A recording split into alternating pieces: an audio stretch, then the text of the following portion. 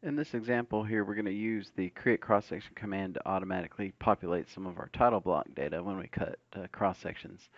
So to do that, I have some inner data fields down here, and I'm going to review the tags on them. I want to emphasize that there is only one tag set that the command will look for, and that's this nciv_ftr tag set. And in that tag set, there's only one tag that it'll look at. That's the one called name, N-A-M-E. So what it'll do is it'll look at this value and it'll replace it with what we tell it to replace back in the sheet annotation tab. So on this one, I'm doing number of sheets of total sheets here. So I've got my total space sheets in my name tag in the NCIV featured tag set. In this one, I have a tag named sheet space number.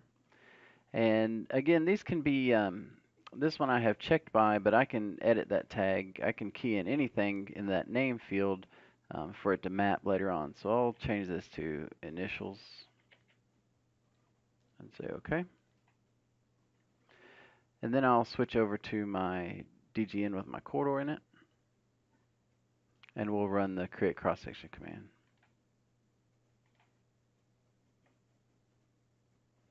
Okay, so when I do that, I want to make sure that I have that same DGN that I just edited specified here in my reference file for my border.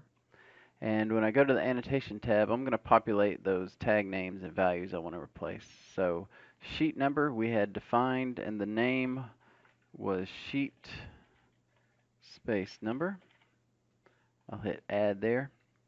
And what we're doing is we're using these predefined um, values from the program. It'll look and find that, and it'll replace it with what it calculated as the sheet number. For total sheets, and all these predefined values are listed in the help. This name is total space sheets. Again, another predefined value.